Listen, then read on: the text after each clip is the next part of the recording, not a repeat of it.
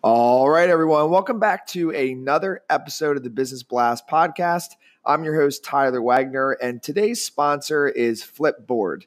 Flipboard curates the world's stories so you can be smarter in your work, life, and play. Choose from thousands of topics to personalize Flipboard and get the latest stories from the best publishers and experts delivered to you 24/7. So you can get started now at flipboard.com. And now let's jump into the episode.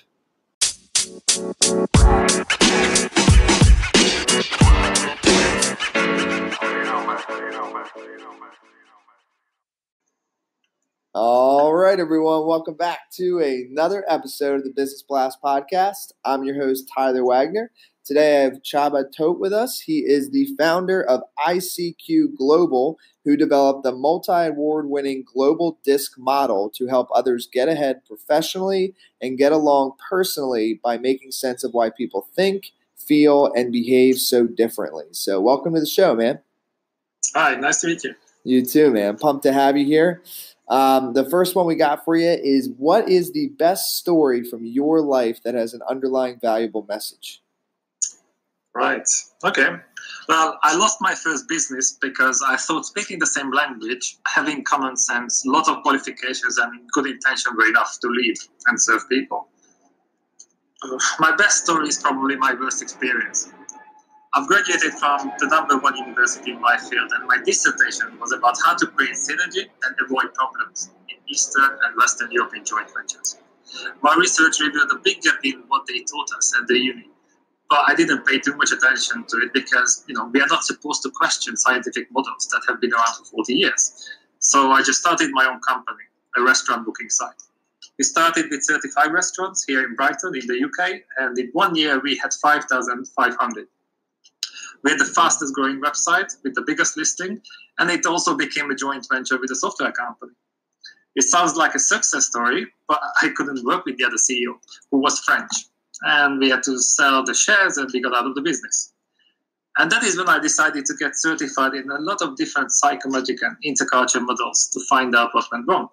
How come I had years of experience and even my dissertation was about the same topic, but I couldn't put that theory into practice? And the result of that is the framework I've developed called Global Disc.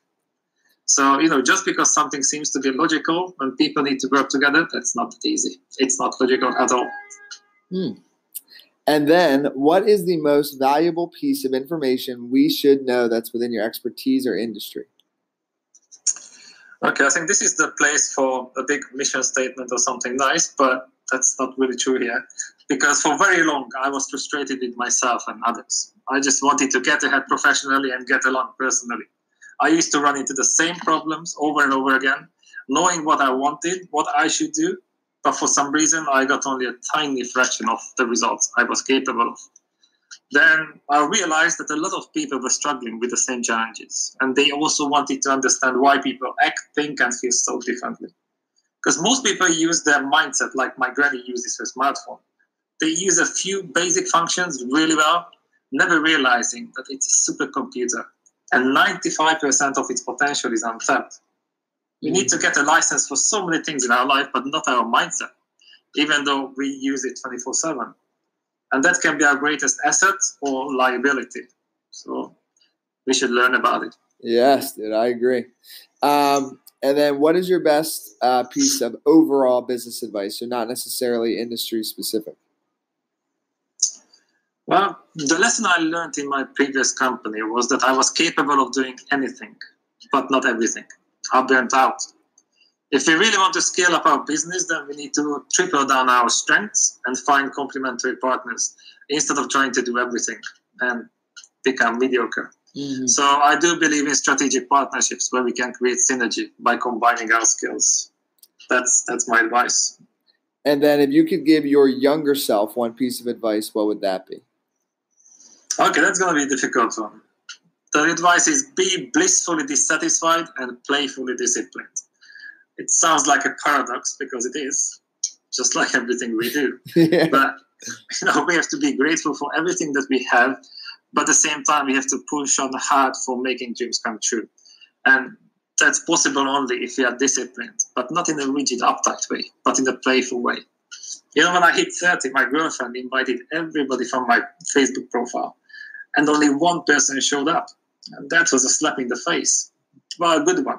They were right. You know, I kept saying no to every invite to go out, have a coffee, and people learned that I had different priorities. It doesn't matter what we say, what matters is what we do. And we always find some time for things we really want. Always. And then, in your opinion, what is the key to happiness?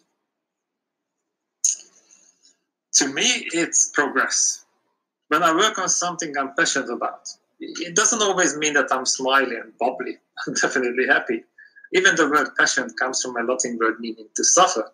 But once we find a topic or vision we are willing to endure suffering, then progress becomes happiness because we are one step closer to our goal.